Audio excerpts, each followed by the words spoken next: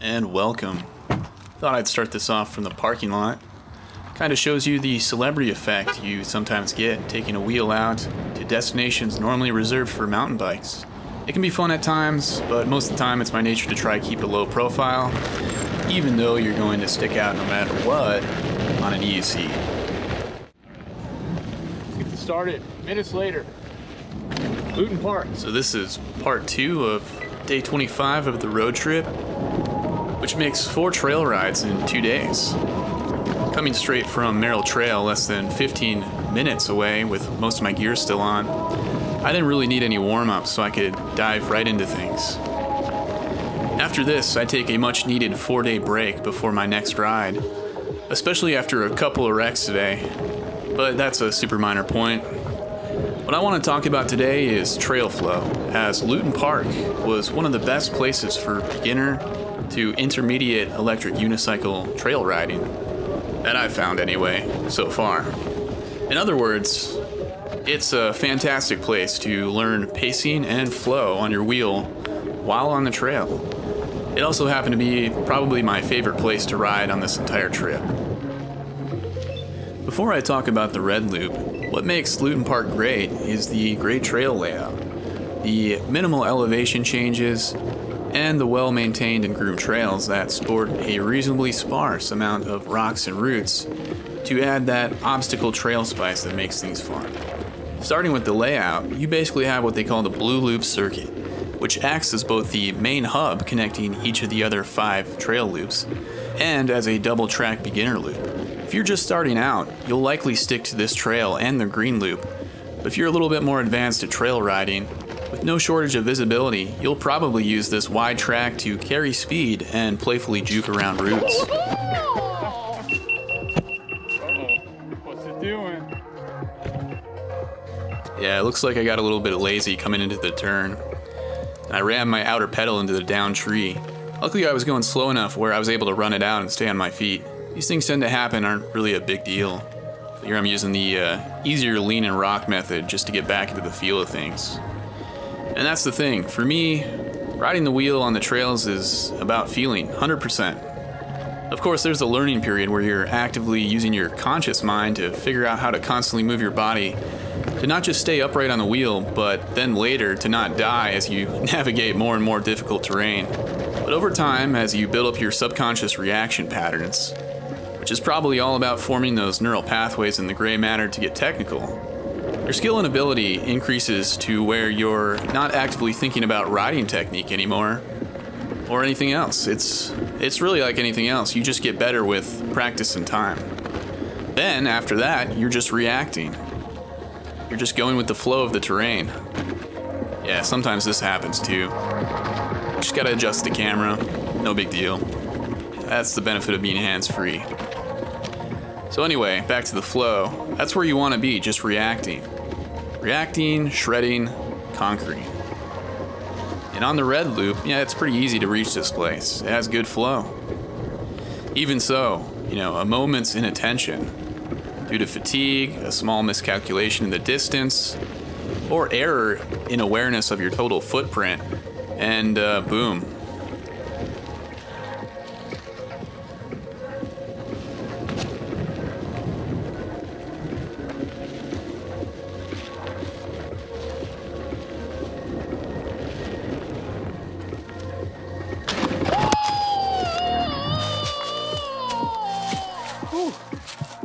Wipe yourself off. You're bleeding. Yeah, a little harder hit that time. The ones you don't roll out of, they tend to hurt more. I can't remember if it was this one or wreck number 4 where I got a decent scrape on the elbow, despite the elbow pads, but yeah, just goes with the territory. These elbow pads that I use are the soft D3O type, and I'm still not sure if I should switch to hard elbow pads or not. Anyway, after a hit like this, sometimes it's a little slower getting back into the flow of things, but still not too bad. Yeah, look at this guy. When it comes to overall speed on the trails, unless it's wide open and flat or a long climb, an electric unicycle versus an experienced mountain biker is really no comparison. Speaking on the facts, you have one point of contact to the ground and a much smaller diameter wheel that you have to actively stabilize as well as propel forward, compared to a much more stable 2 points of contact on a bicycle with much larger diameter tires to roll over all kinds of obstacles that the EUC has to avoid. It's just no contest. It's kind of funny, I had no idea this guy was right behind me at the time, but really no big deal to give some distance so each rider can ride at their own pace.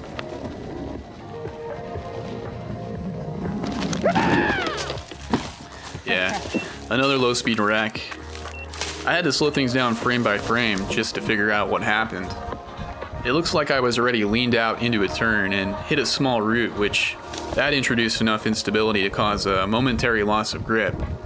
And it was this short loss of traction which began pointing my wheel in the wrong direction in order to continue to maintain the grip I needed to actually stay on the wheel. So basically this just forced me to catch or slow my momentum manually. And what that meant is what you saw, effectively leaping off the wheel and running it out. It's here I think fitness plays a big part in keeping this loss of traction situation in the minor event category. So, there's another reason to hit the gym.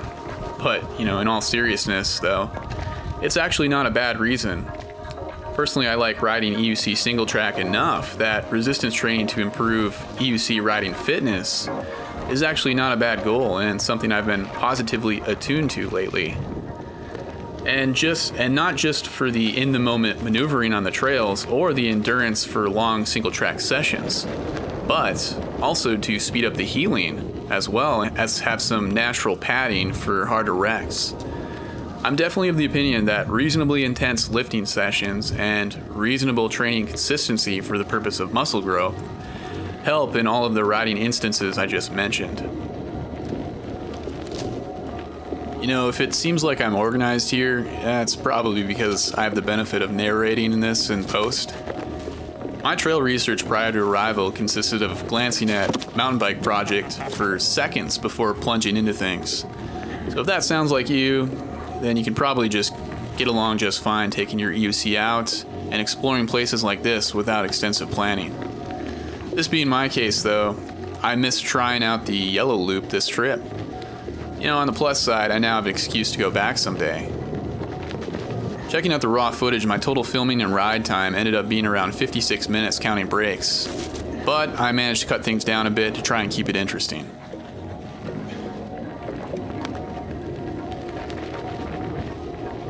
So I think I heard Chooch mention it before in one of his videos, but sometimes the wheel will catch you if you don't lose grip too hard when the trail conditions are loose. When you think about it, for the gyroscopic sensors and motor to respond instantly like this, to keep you upright, you really have to admire the job the hardware and software design engineers did in creating such a fantastic product like this. It really is a marvel to get out and pilot these incredible machines despite some of the flaws that get much of the attention online.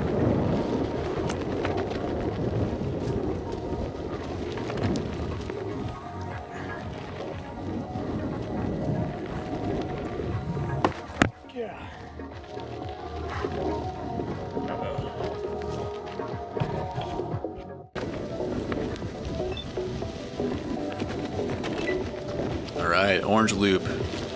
This one had a totally different feel from the rest of the trails at Luton Park. Despite the condition of the dirt and the amount of obstacles in the path being pretty much the same as the rest of them, I think this was primarily because of the vegetation. You might have already noticed, but the forest encroaches on this trail a lot more than the other loops, limiting visibility, especially through the turns.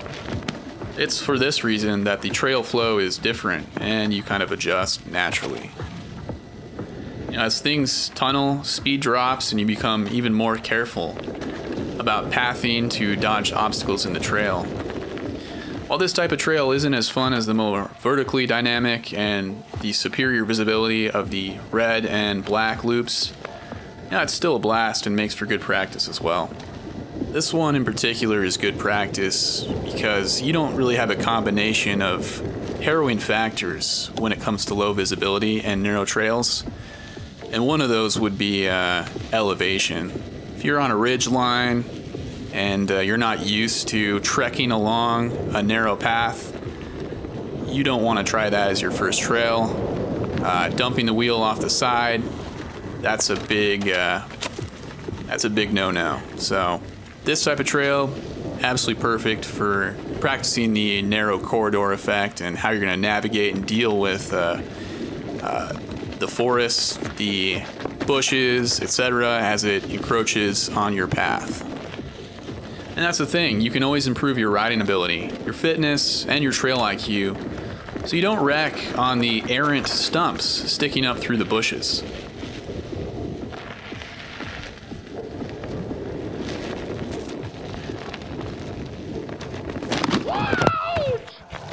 So yeah, that was the other hard wreck.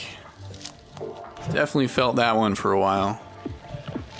So right after that, it took a little longer to get back into the flow of things, but eventually I still get there. Anyway, no biggie. This stuff, it happens. That's what gear's for. That's what the healing factor's for, you know? After this, you take it easy for a bit, and I had 4 days off after this, which I definitely needed, so. Anyway, a couple places in this trail where you're ducking trees too, but that's just part of the dynamic experience, and when you get through it successfully, it just feels amazing. It's nothing else like it.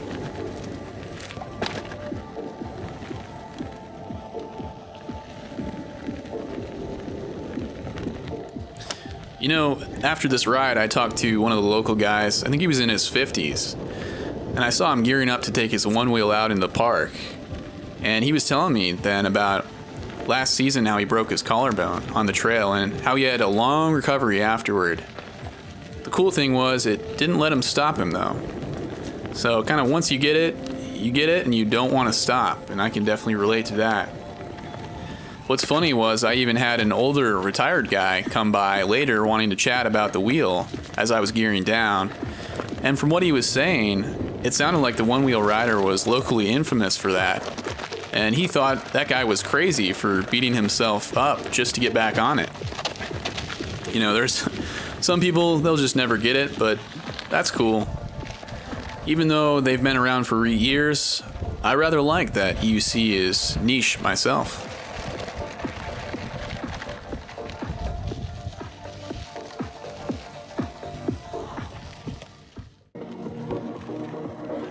Try it.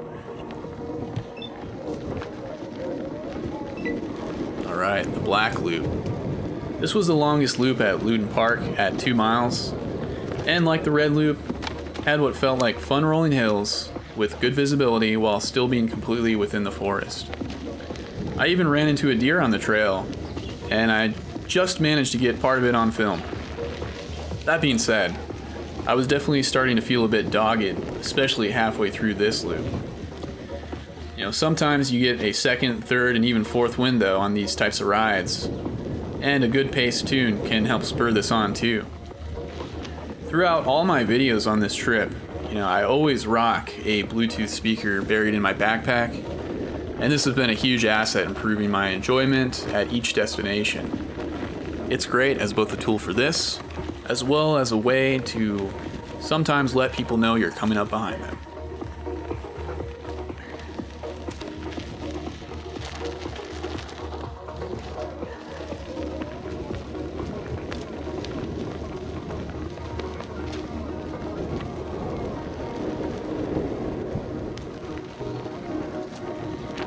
No, I don't think I've done it.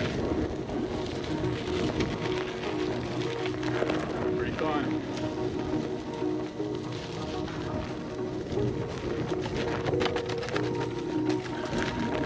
Left knee pad's coming down.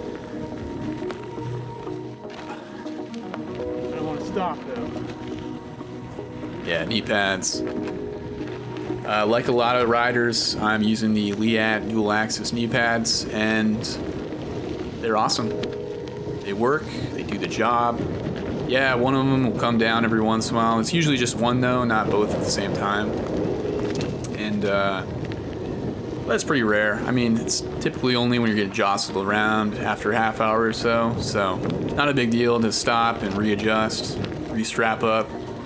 And anyway, you know, in all my experience, they've not only held up to like multiple slides and abuse, but haven't had any injuries, so they're definitely the way to go, in my opinion.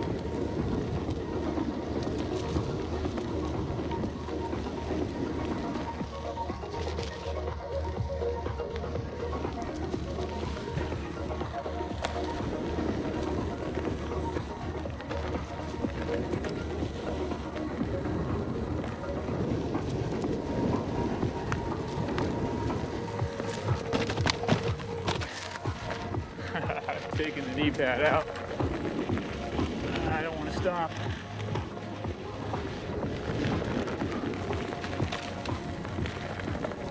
Anyway, I think I'll stop narrating here. I got a little bit left of the black loop. Got a deer coming up. You might want to check that out. Not that the deer's impressive, but it's a little funny. Did a little editing there. I was amused anyway. Hopefully you are. Let me know in the comments. Like I said before, if you hit subscribe, you hit like, that encourages me to make more videos and keep posting, keep improving on these videos. And I got some ideas of what I want to do in the future. Got a lot of ideas actually. Got a lot of content to get through. Got a lot of videos to process. It's going to take me quite some time. This one was a long one, especially to cut down from 56 minutes. Took some doing, let me tell you. Anyway, I hope you enjoyed it. Hope you enjoyed the ride. If you want to stick around, I got the end of the black loop. I got the deer. No more wrecks, but got a nice little jaunt through the green loop. And if I was still fresh at the time, I probably would have rode that one again. That one was fun. Anyway, all right. Like I said, hope you enjoyed the ride. All right. I gotta take a break for a second. Holy crap.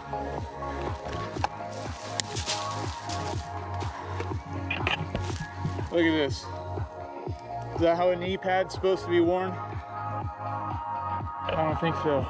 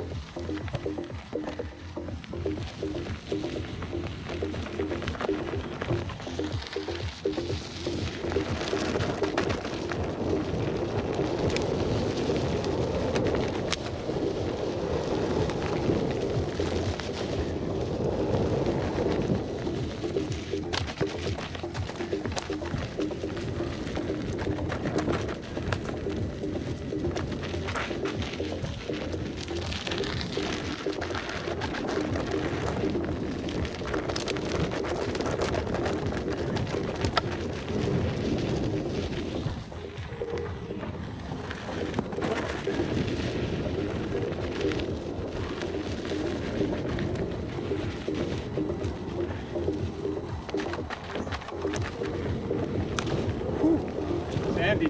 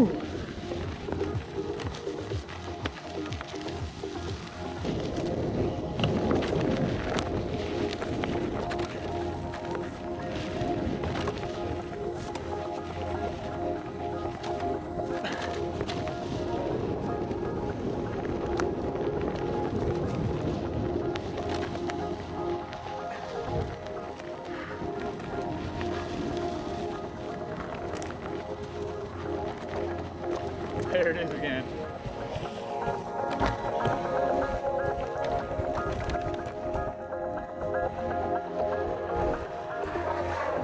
don't know if I can get it. Probably not. gear.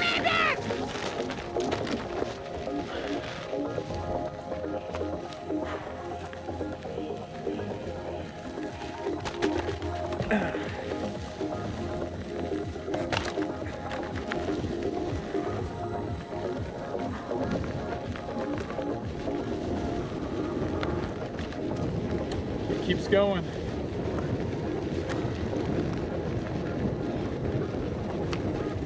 Can't stop.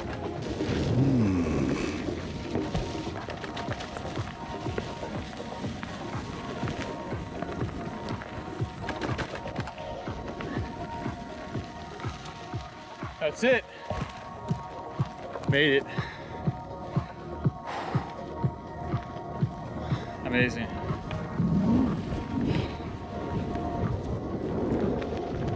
Go back to the mobile blanket fortress.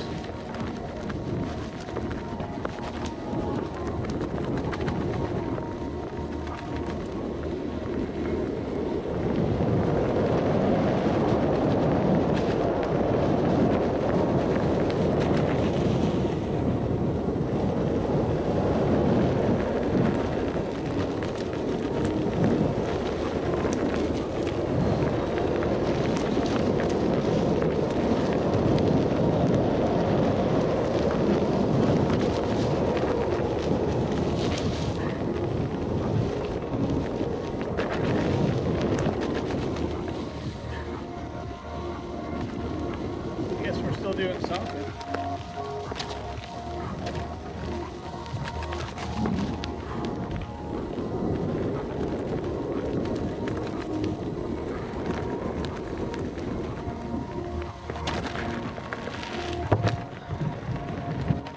There's the red orange loop. That one was really good.